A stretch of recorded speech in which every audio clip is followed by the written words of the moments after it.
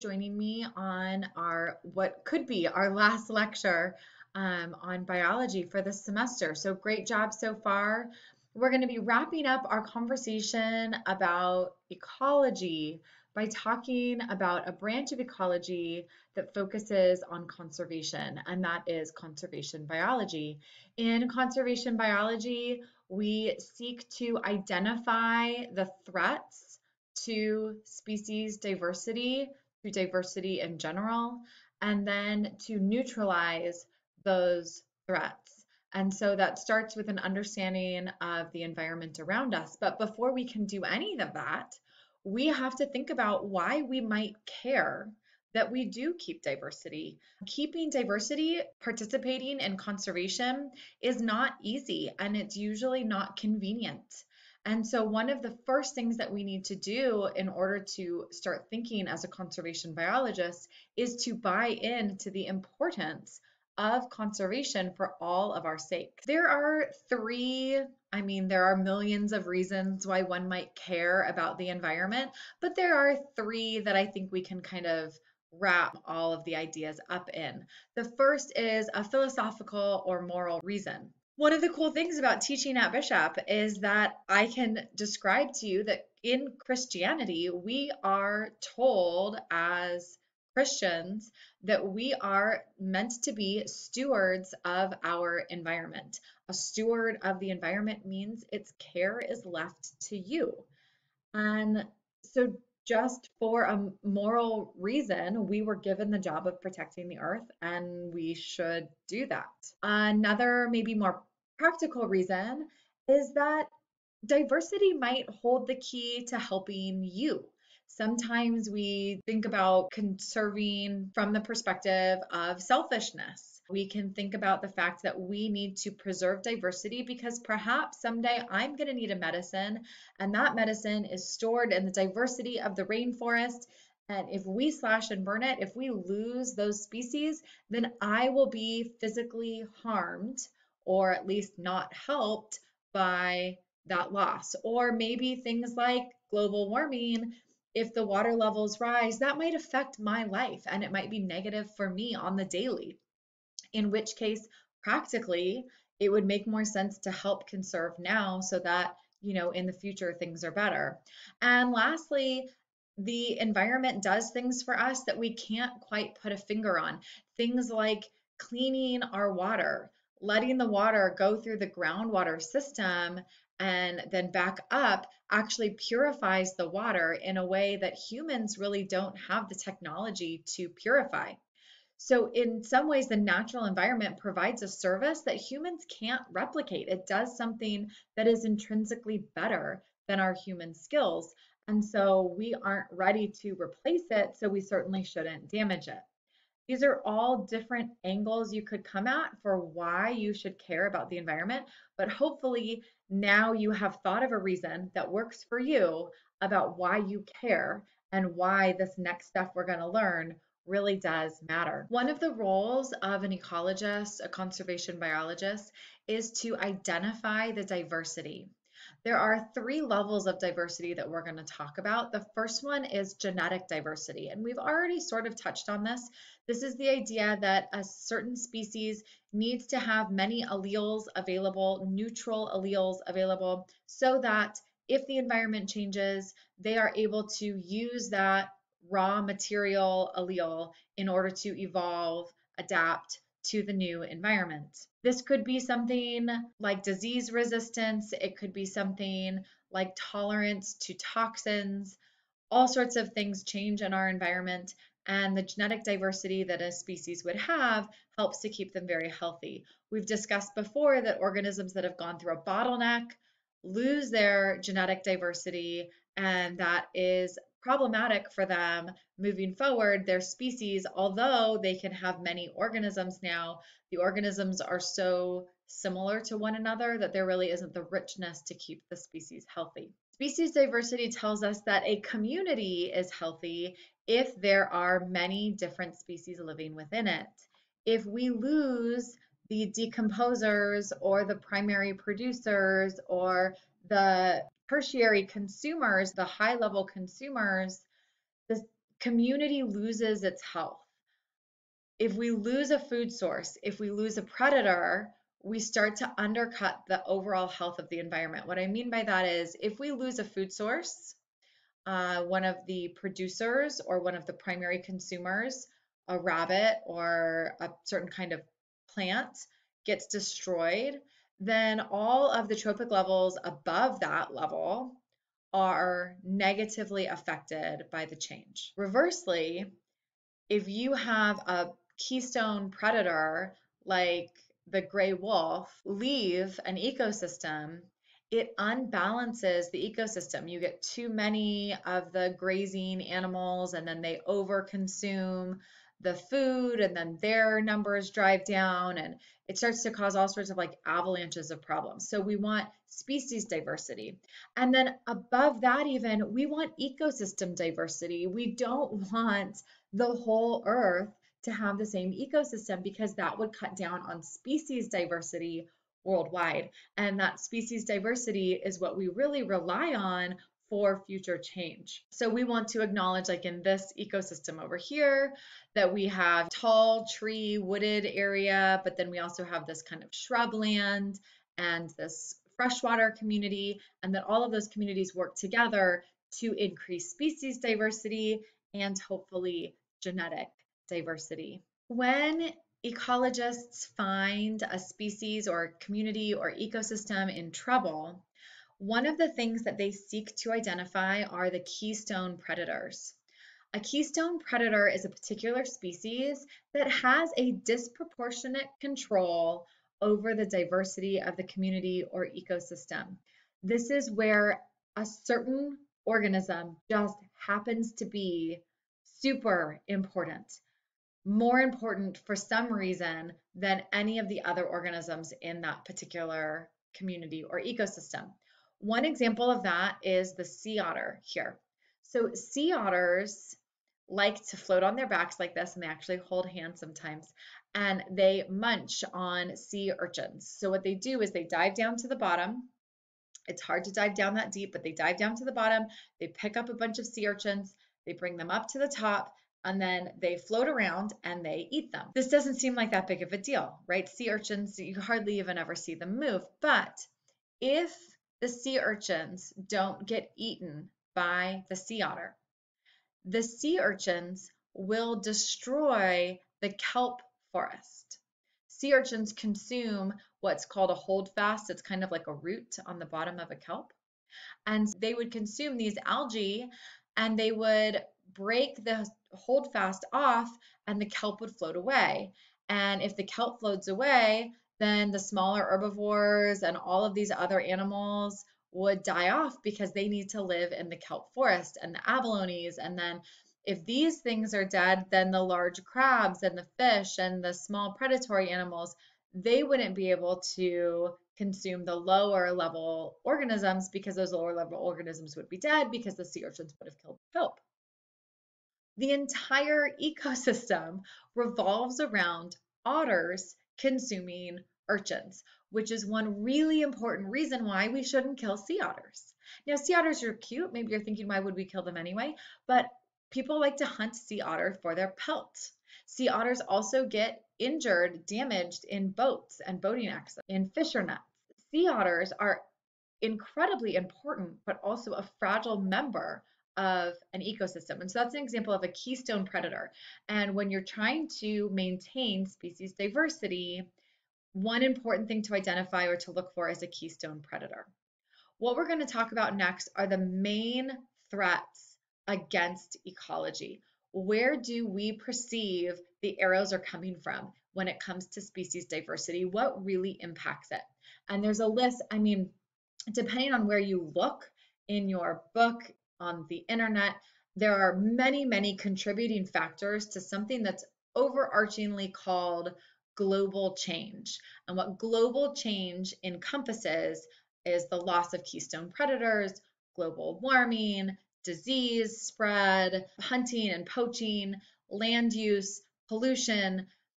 All of those kinds of things are all kind of encompassed together into something called global change. The biggest threat to diversity is global change. And these are 5 parts of global change: habitat loss and fragmentation, induced species, overharvesting, climate change, and pollution. And all of these are caused by humans. Humans are the threat to diversity. Humans are the problem. Humans are also the only organism that could solve this problem. And so I was looking for humans are the problem and the solution, and I found this picture of Loki, right? Every villain is a hero in his own mind. Anything for a Marvel connection, right? Humans are the problem and they are the solution. And that is often the message that you get in Marvel movies. We are going to take some time and we're going to look at each one of these threats to diversity, starting with habitat loss and fragmentation. So habitat loss and fragmentation doesn't sound too difficult to understand. Even when we have a natural preserve, we tend to set up highways through that preserve. My parents were just driving home from Texas the other day, and they were mentioning that they were driving down this road and there are all these deer on the side of the road and it's protected and the deer are protected and there's no fence and you're in the wilderness, and at any moment those deer could just come shooting across the road, threatening obviously your life as the driver, but also their life as the deer. And that's not the deer's fault. Every time we create a road, an inroad, we decrease the ability of the interior species to survive. For example, bear need a large hunting ground. They need a large home space. And so if we cut this whole space straight through with a road, what we've really decreased is the interior species. And those tend to be your apex predators, your more important keystone features of a habitat or community. Even in preserves, even in national parks, when you cut a road through an area, you fragment that area. Not to mention humans just literally spreading into any wilderness that is around. Another threat is something called an introduced or invasive species. An introduced species comes into a area and it has no natural predators and it is maybe able to outcompete local competitors. For example, these are rabbits that were released in Australia. They started out, these are cottontail rabbits. You can see the little cottontail.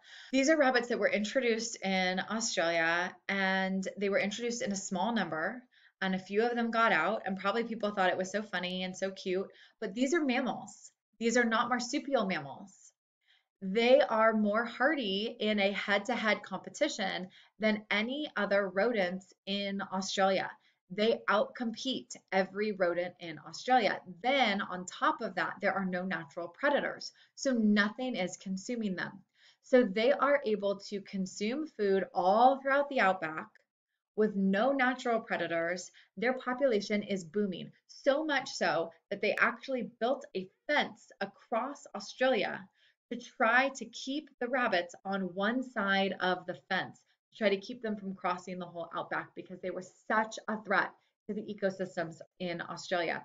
And if you live in Australia, you know that these rabbits are considered total vermins and you need to, people hunt them, they try to get rid of them, they're trying to trap and kill them.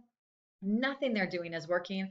They tried releasing predators that were natural to the rabbits. They would hunt the rabbits, but it turned out it was easier to catch other prey. So they didn't even go after the rabbits. So now we have another problem of these predators. This spiral of issues, right? And once again, humans are the problem and the solution.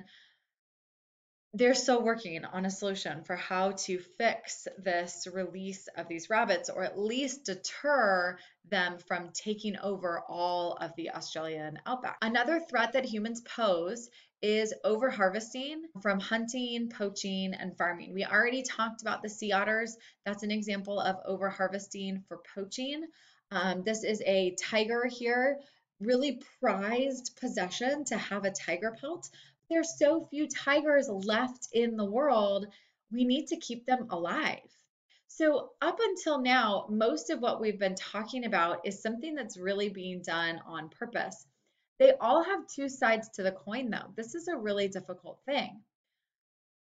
Overharvesting also includes farming. Monoculture, where you farm the same material over and over again, strips the soil of nutrients and really causes problems for the environment where farming happens. But farming provides food to feed the humans. So, how do we get away from it?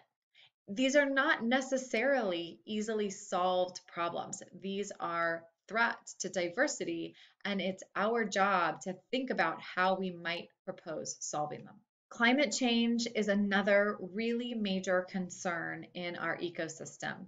Both the atmosphere and the oceans have been warming, and our Arctic Sea and ice glaciers are decreasing. And this is a huge problem, huge, way bigger than a few extra degrees. This includes weather patterns, but more importantly, if our dissolved oxygen in the oceans gets too low, we lose the species diversity in the oceans, including fish. And as you start to remove those food sources, you're going to remove the food sources from all of the ocean, and it's going to cause a lot of problems. You get sulfur producing bacteria that grow in too high of numbers. You get big sulfur storms that are coming into the earth, things that have happened before on this earth when the climate was warmer. And so there are some pretty serious consequences to global warming, and we need to take it pretty seriously that it needs to start getting reversed. This can force the movement of species because of weather patterns and changes. They like warmer temperatures, they like cooler temperatures, so they start to spread out. Other animals can't handle it and they succumb to the changes. You have coral bleaching because the waters are getting too warm. You have things like polar bears not able to find food. Another really major issue is pollution, and this is a river in Indonesia, and it is absolutely covered in pollution. Not only is there just literal pollution in the water, but then those bottles start leaching chemicals into the environment. Heavy metals like lead from leaded gasoline start to create lead in water, and then our fish consume it, and then we consume the fish, and you start getting lead poisoning in humans. The CFCs that were released in aerosols before have caused a hole in the ozone layer, and even more recently, toxic algal blooms because of the temperature of the ocean. You're getting this algae that's just blooming all throughout the ocean. It's choking off, killing fish. Really serious things that are happening because of pollution. There are whole trash islands. You can Google it. Many of these things are worth a little Googling, some time to kind of look through the internet and find some points of concern. There are many. There are many places where our effort is needed. Aside from just those kind of human threats, we're going to go back for a second to the idea of humans taking over the actual land. When you look at the earth here, you can see that the green areas are protected lands. Only the green areas. So only in those areas are there any protections for endangered species, for conservation, for checking for species diversity. Only 7%, but at least there's 7%. And so comes another question, how do we handle these? In Costa Rica, they tend to do preserves evenly kind of spread out so that it would be like neighborhood and then preserve and then neighborhood and then preserve and neighborhood and then preserve. In the United States, we handle it really differently, and we put a whole big land together and we say like, don't touch Yosemite National Park, done, preserved. But then we just go ahead and let all of the houses build up all through Southern California. Should these preserves be close to humans so that humans can tend to them, or should they be super rural so that humans can't get to them? Should we have lots of them or large lands? What should we do? How do we handle this 7%? Do we need to take more of the land? Should we be taking that land away from current residences? Should we be putting land back into preserve? How would that work? Who would buy the land? Who would own the land? All of these things are a part of your future. One of the things I like to tell my children sometimes when I am done teaching and I'm in a little bit of a cranky mood because maybe, just maybe, my students weren't perfect all day. I like to tell my children, look, I'm in a bad mood, and that's not your fault, but it is your problem. And I have to tell you guys, this isn't even my fault necessarily, the whole thing, but it is absolutely my problem. And as soon as we can get through the fact that we don't wonder whose fault it is, and we realize that this problem affects every single one of our intrinsic beliefs and philosophies, our health and humanity's health, our convenience, all of those things are affected by this problem, and that includes us. This is our problem. So what can we do? This was depressing. I don't know. This isn't the most happy thing to learn about. Here's a little bit more bad news, okay? The Earth's sea level is expected to rise 1 to 6 feet before the end of this century, so in the next 80 years. The rate of global sea rise is happening much faster than it was in the last 2,000 years. The average global temperature is definitely increasing. The frequency of weather-related disasters has increased by 46% in the last 20 years. And if we continue at this rate, nearly half of all plants and animals are at risk of extinction on Earth. Yikes. So what can we do? I often see things that say like recycle. And that is such a tough answer because sure, recycling's great if someone's recycling it and if they're recycling it in a good steward way where they're not releasing more pollution as they recycle. So what I was trying to find is something that's just a little bit more reduce in its nature. Okay, so one example would be to use fluorescent bulbs, to turn off your computer, to unplug your plugs from the outlet when you're not using them, to recycle glass. Glass is a really good, definitely recyclable thing. Stop using plastic. Find an alternative. Use a reusable bag, reusable sandwich bags. We now even have reusable cloth bags to hold our produce when we come home from the grocery store. So, you usually grab those like flimsy plastic bags, but I have now bags I got on Amazon that will hang on to that for you, and they actually help your produce stay good longer. Use both sides of a piece of paper. Wrap presents using recycled or reused wrapping paper. I mean, in our house, I I made a commitment to a friend. It was funny. We were just chatting one day to not buy any more wrapping paper. And with very few exception, I don't purchase it anymore. I reuse wrapping paper. We creatively wrap in burlap, wrap in, some other kind of material that is reusable. Sew your own little bags. My daughter sewed a bunch of bags for Christmas this year for Christmas presents. Drink tap water or drink water out of the big water coolers instead of small water bottles. Bring a reusable bottle. All of these things will help. All of these things will help more effectively than simply putting some plastic in a recycling can. Okay, it's small changes to our behavior, and we are able to do this, guys. We can make an impact. One of the roles that you have is starting to consider how can you impact this problem. Problem's not your fault, but it is your problem. So we will consider these things a little bit more when I see you in class. And I hope that you guys have a really nice day, and I will see you in class soon.